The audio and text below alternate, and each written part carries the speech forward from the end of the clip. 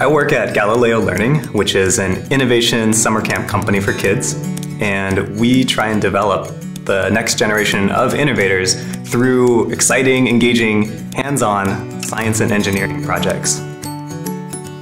Today we're making a geodesic dome out of duct tape and bamboo sticks. And we're just going to start out by taping all of the bamboo poles together in this triangular configuration, one layer at a time, until we are up to this dome shape. It's going to be about 10 feet in diameter, and we're going to go ahead and get the plastic and just start plasticking all 5 of these pentagons.